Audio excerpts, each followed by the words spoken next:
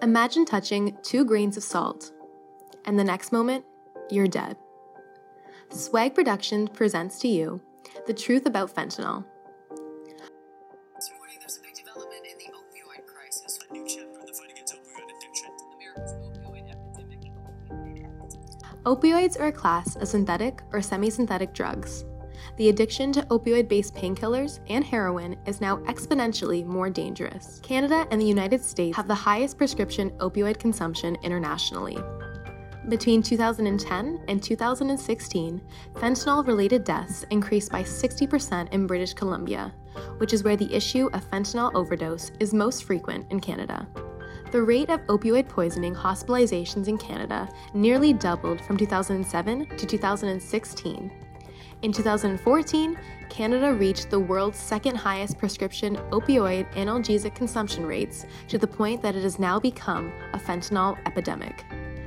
The most potent painkiller on the market, which doctors prescribe for chronic pain and cancer patients, is illicitly produced and sold on the streets, causing a super high and often leaving users 6 feet under. But you may wonder why this is a cause for concern. Fentanyl is one such opioid that is much more potent than others and is gaining traction as an additive in street drugs. It is affecting a wide demographic of people in Canada and across the world. What makes this drug so dangerous is the fact that fentanyl is 100 times more potent than morphine and 50 times more potent than heroin, killing an average of 7 Canadians each day. As a synthetic opioid painkiller, it is often exploited for its properties to treat chronic pain and is now widespread amongst illegal markets. Like other opioids, fentanyl elicits an influx of dopamine that results in pain relief, relaxation, and euphoria through various pathways in our body's nervous system.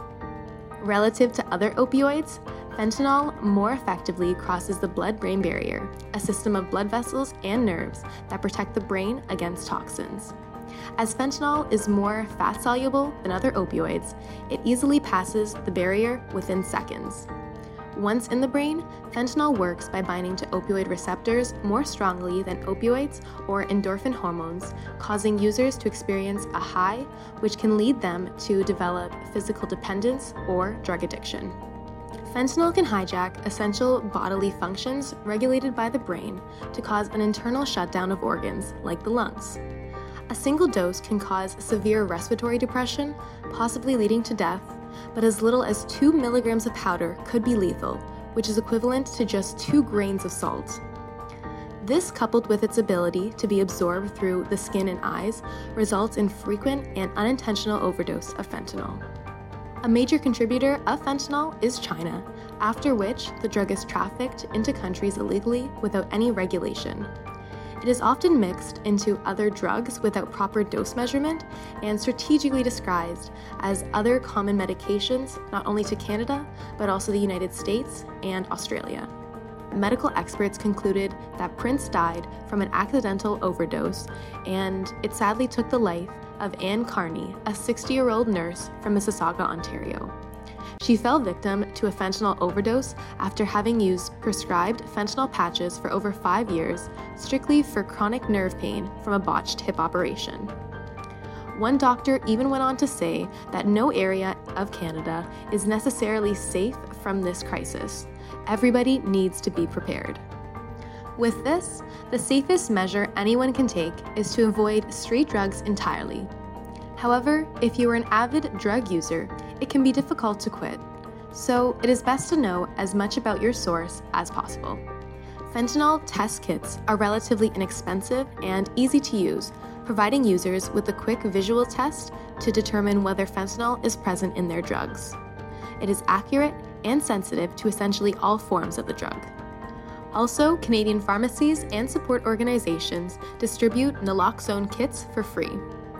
Naloxone counteracts the effects of opioids in the case that someone consumes fentanyl and possibly overdoses. If you know someone that may be showing signs of fentanyl addiction, such as euphoria, drowsiness, lethargy, and decreased respiration, there are numerous rehabilitation and detoxification facilities across Canada specifically for fentanyl consumption. The problem is so serious now that such facilities often have same-day admission policies. Always be watchful of yourself, friends, and family that use or are suspected users of street drugs, as they could become addicted to fentanyl without even knowing it.